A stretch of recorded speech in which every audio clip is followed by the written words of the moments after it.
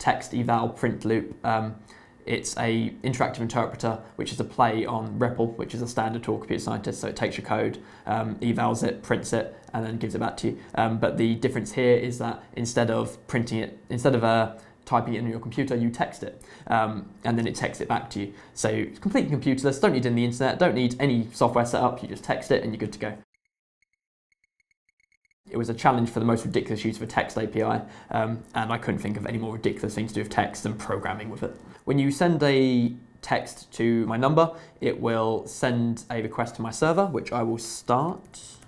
So the server is written in Node.js, so I'm going to start the server with Node.js main2. So that's now started, and that's now listening for requests. So when you send a post request to that server, it will go about interpreting it as a text. So I'm a new user, I haven't got an account set up. So I text it hello, just to give it a knock on the door to let it know I'm there. So that text has gone off to the text services server, which then takes the text and does a post request to it to my server. So that text has gone through and it's picked me up as a user. So the server has replied, please send environment choice and border persistence. That's asking me to set up my environment.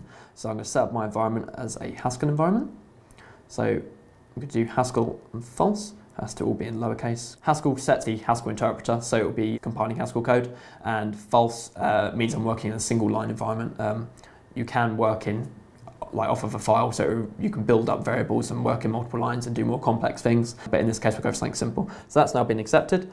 So I'm now set up as a user, so I've got set up accepted, come at me bro, because my server's a bit antagonistic. So I can now text it code. So for example, I can use it as a calculator, because that's a practical use for it, why not? So I can text it 1 + 1, because I really want to wait to find out what 1 + 1 is. Oh, that went really quick.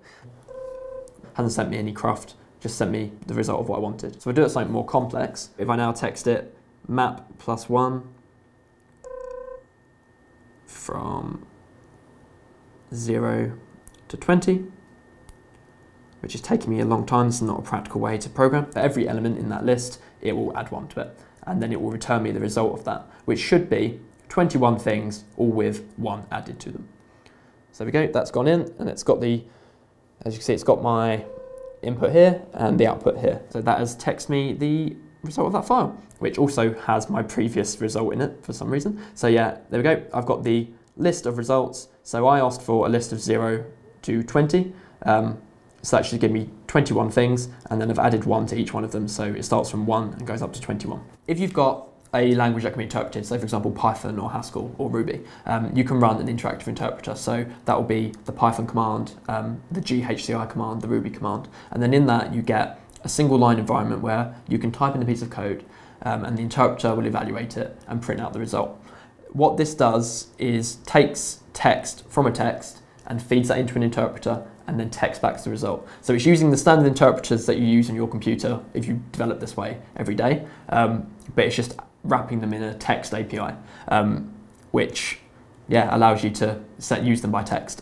So you could actually use this for any command line thing, like for example cowsay. So cowsay is a fun little Unix program where you give it a string and it draws a cow in ASCII saying that string, and you can use it for stuff like that. You could use it for any command line arguments. I suppose there's going to be other uses for this system than what we've used it for so far, which is a bit disappointing because again it's meant to be useless. It was originally made to be completely ludicrous, but unfortunately it's actually ended up being somewhat useful, and I'm blaming that on the reason that this didn't win. Like for example, a use case of it is if you're a lecturer and you're teaching a Haskell class, you could put this number up and you can use it for some classroom interaction. Or a use that I'm actually genuinely using it for now is if you're out and about and you've been thinking about something all day, you've got some bit of code that's troubling you, and you finally think of something that, oh, this might work. You can evaluate it straight away and have a go at it. So it does actually have some valid use cases. It's a bit of a shame that I've only got limited credit on the text system, or I would use it forever. But yeah, so it's not as ridiculous as it at first seemed. I'm currently also building some other languages into it. So Python, Ruby, and Perl do work, but they're disabled at the moment because they're unsafe and will nuke everything. So we got our tweet here. All the chocolate bars are available, but not as nice. Daniel purchased a 50p confectionery. So actually it is actually generic. It is very generic.